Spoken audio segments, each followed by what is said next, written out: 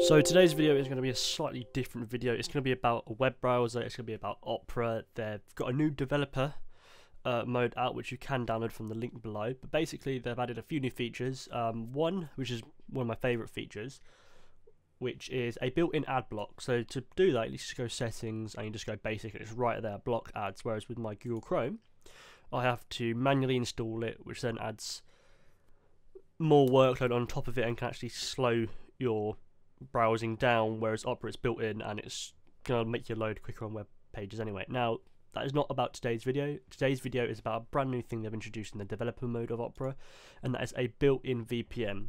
To get to it, it's very simple. You literally go settings and privacy and VPN. If you don't see it, when you first install Opera, you'll see this menu here. So you've got to go to the customize start page, you go to navigation and make sure the settings is turned on. You'll just see it's just there. And when you go settings and then privacy again, VPN is right there. Now this is great because obviously I live in the UK, and when it comes to Netflix, it can be quite a bitch when it comes to certain programs. Like we don't get Family Guy, we don't get, I'm trying to think whether we don't get Supernatural or anything like that.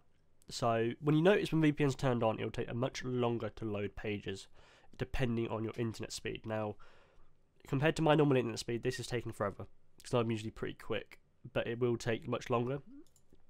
So if I just quickly log in, the VPN's turned on at the moment. So I'm currently, you've got the choice of 3 countries: the United States, you've got Germany, you've got Canada. So if this hurries up and loads, I choose me. And as you can see, I continue to watch the Vampire Diaries and the originals. If I scroll down, we all of a sudden have Family Guy and Grey's Anatomy and then The Walking Dead and The Flash. We don't get that in the UK, and we don't get the American Horror Story or Arrow. Now if I hop over to Germany, if I turn it off actually and go to the UK version, it should load much quicker. I'm hoping. There we go. See, it's much quicker reloading it, and you can see there's no Family Guy or anything. This is the British version. Just type in Family Guy. It's not there. We don't have it at all. We don't have The Walking Dead. UK's Netflix is pretty crap, to be fair.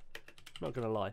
But yes, we can got Walking Dead. I spelled dead wrong, but we ain't got Walking Dead. We ain't got Family Guy. We ain't got any of those sort of shows. So it's great for me to be able to go onto the American Netflix and then start watching Family Guy, because if I want to watch Family Guy, I've got it there, and it's pretty great to do. If I ever wanted to watch Supernatural, I've never watched it before, then I can. I've got The Walking Dead. If I want to catch up on The Walking Dead, I can all do it here on the American Netflix without having to download another program like Spot Shield, I think it is, or Spot Flux and Hotspot Shield. They cost about £15 to $20 a month, and that's quite taxing. Considering this is built in for free, this is actually a great new feature, and when they get more feedback, they will then keep it in permanently. So I'm recommending you to download it, try it out, and then make sure the feedback comes in and everything's working great. Thank you guys for watching. You guys enjoy this, and I'll see you guys